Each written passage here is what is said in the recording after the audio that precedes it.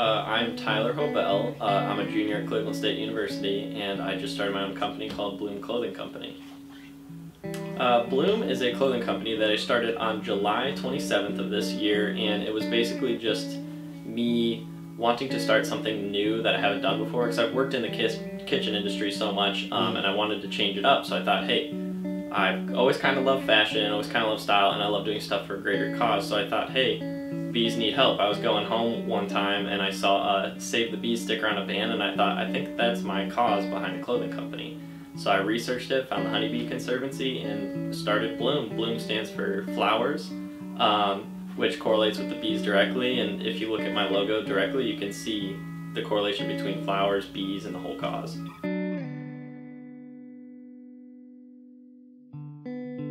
So I had a lot of support going into this. I came up with a company on July 25th, literally came up with some of the concepts for it, developed it over 2 days, and dropped a bunch of my savings on it on the 27th. And I basically told my mom, hey, I'm doing this thing, if you want to help, you can. You can't turn me back now because it's not refundable. And she went, all right, well, I'm in it with you now. So she decided to try and learn everything about it that I know. She tried to help me with the books as much as possible, whether it was taxes, any sort of thing that would be looking into legal requirements. And then she goes, all right, give me a few pictures of it so that way I can get some pre-orders for you. She went out and about all of her little networks, and she made me, I don't know, she probably sold 10 shirts the first day that I got them because she was that excited about it.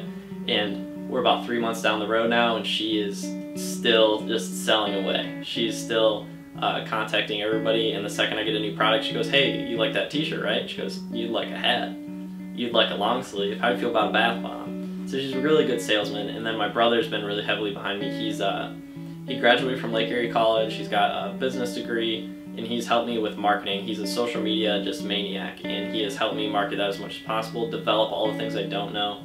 I mean, I've never had a Facebook in my life, and this kid knows everything about it, so it's very helpful. And my friends, every step of the way, they keep asking about product. They'll even do something that means so much to me as far as a retweet. They'll retweet it, and all of a sudden 100 more people that are in their networks and not mine will see it. So really I've had a lot of support. No really naysayers, just people giving me constructive criticism and supporting me.